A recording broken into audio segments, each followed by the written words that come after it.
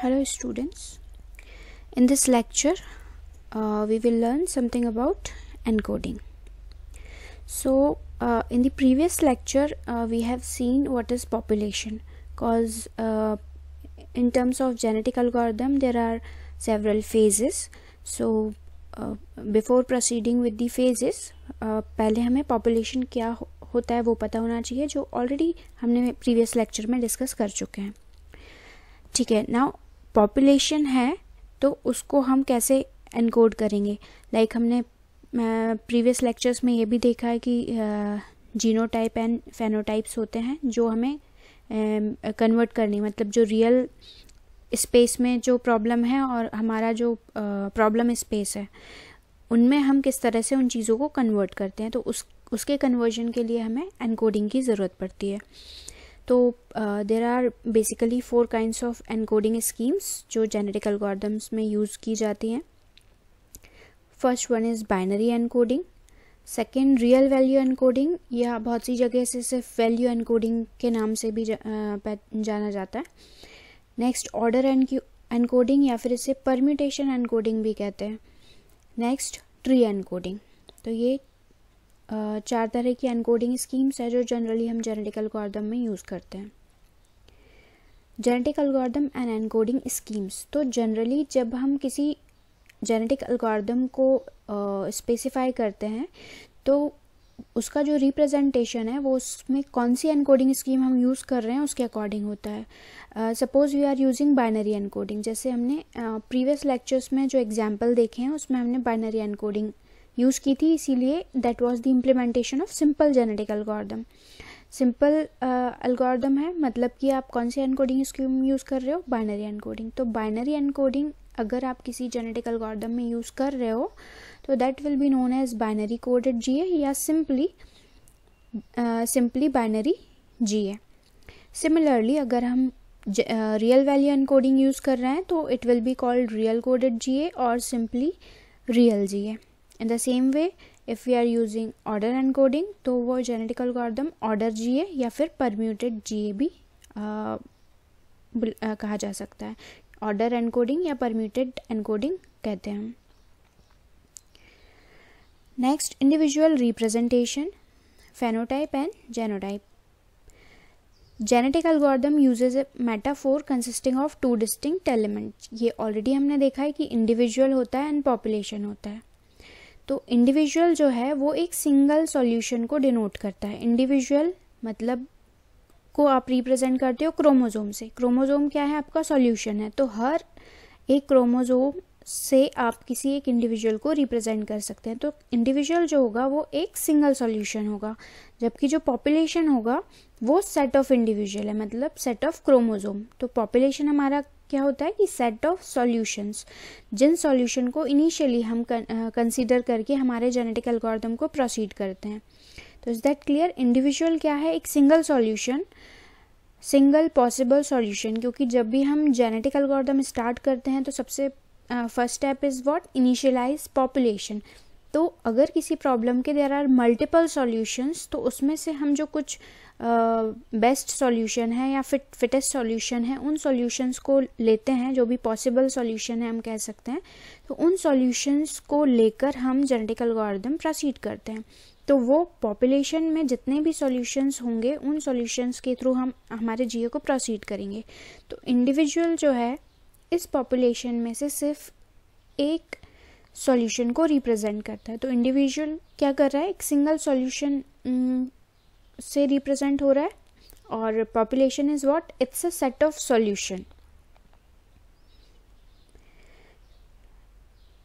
An individual defines bye a chromosome. Already हम discuss कर चुके हैं कि क्रोमोजोम क्या है, आपका एक सॉल्यूशन है और उस सॉल्यूशन से ही इंडिविजुअल डिफाइन हो रहा है. A chromosome stores genetic information for an individual. Chromosome जो है, अब क्रोमोजोम कैसे बन रहा है, उसमें क्रोमोजोम जैसे कि कोई भी इंडिविजुअल है वो दैट इज डिफाइंड बाय सम या डिफरेंट कैरेक्टरिस्टिक्स. तो वो जो कैरेक्टरिस्टिक्स हैं वो हमारे जीन्स कहला रहे हैं. तो जीन्स का जो कॉम्बिनेशन है उस कॉम्बिनेशन से हम क्या कर रहे हैं, उस क्रोमोसोम को डिफाइन कर रहे हैं. Here a chromosome is expressed in terms of factor defining a problem. तो क्रोमोसोम जो है वो सारे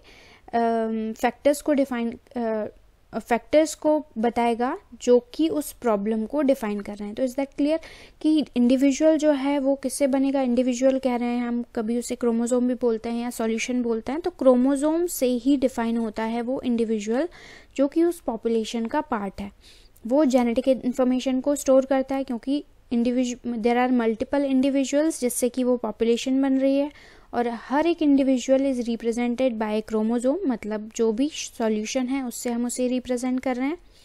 और solution is a set of jeans, मतलब जो भी सेट ऑफ कैरेक्टरिस्टिक्स होंगे उससे वो एक सॉल्यूशन को हम रिप्रेजेंट करते हैं इन जेनेटिक एल्गोरिथम.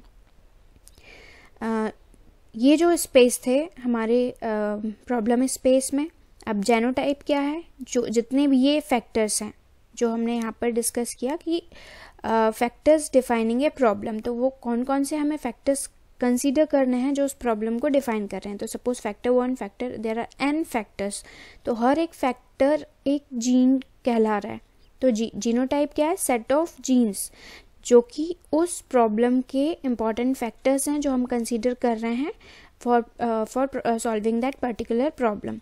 अब इन फैक्टर्स को हम कन्वर्ट करते हैं फेनोटाइप में, क्योंकि जो हमारा प्रॉब्लम स्पेस होता है that is very much different from the real world space.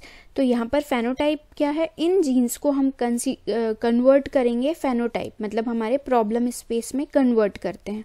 तो ये इस कन्वर्जन के लिए जो मेथड हम यूज़ करते हैं that method is known as encoding. तो जो हमने डिफरेंट मेथड डिस्कस करी हैं वो मेथड्स के थ्रू ही हम इनका कन्वर्जन कर सकते हैं. There are some important things. First is a gene is the GA is representation of a single factor. तो जीन जो है वो एक सिंगल फैक्टर को रिप्रेजेंट कर रहा है. ये यहाँ पर क्लियर है कि फैक्टर 1 है तो जीन 1, फैक्टर 2 जीन 1, तो एक सिंगल फैक्टर को एक जीन से हम रिप्रेजेंट कर रहे हैं.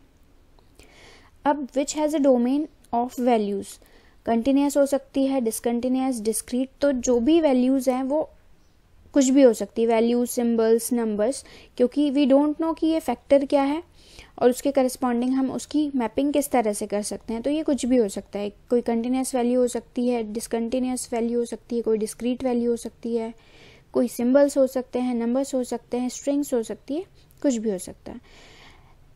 Next, in GA there is a mapping from genotype to phenotype. This eventually decides the performance of the problem solving. तो ये हमें पता है कि जेनोटाइप से हमें फेनोटाइप में कन्वर्ट करने के लिए एनकोडिंग करनी पड़ती है. अब ये जो एनकोडिंग स्कीम आप यूज़ करोगे वो भी किस तरह की प्रॉब्लम है उस पर डिपेंड करेगा. तो डेफिनेटली जो एनकोडिंग है वो उसके परफॉर्मेंस को इफेक्ट करेगी. परफॉर्मेंस हम मेजर करते हैं in terms of speed and accuracy.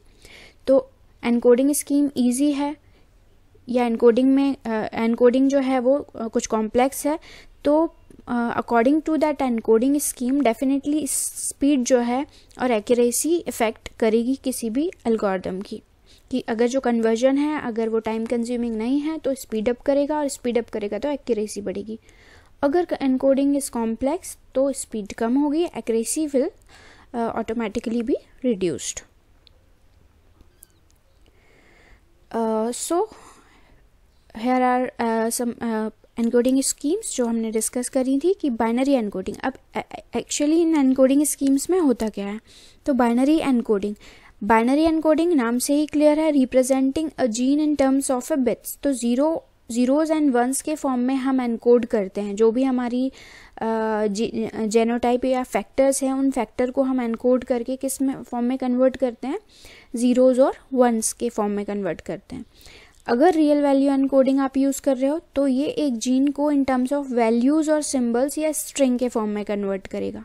Binary में हम सिर्फ जीरोज एंड वंस यूज़ करेंगे. रियल वैल्यू में रियल वैल्यूज़ यूज़ करेंगे. अब वो वैल्यू कुछ भी हो सकती है, सिंबल्स के फॉर्म में हो सकता है, स्ट्रिंग के फॉर्म में हो सकता है. नेक्स्ट इज परम्यूटेशन और ऑर्डर एनकोडिंग। तो ये रिप्रेजेंट करता है सीक्वेंस ऑफ एलिमेंट्स। अब वो एलिमेंट्स किसी भी तरह के हो सकते हैं, उन एलिमेंट्स की सीक्वेंस के फॉर्म में हम उसे यूज़ करते हैं। फॉर एग्जांपल जैसे ट्रैवलिंग सेल्समैन्स प्रॉब्लम है तो उसमें जो नोड्स का सीक्वेंस है वो सीक्वेंस हम यूज़ कर सकते हैं। Tree encoding, representing in the form of tree object.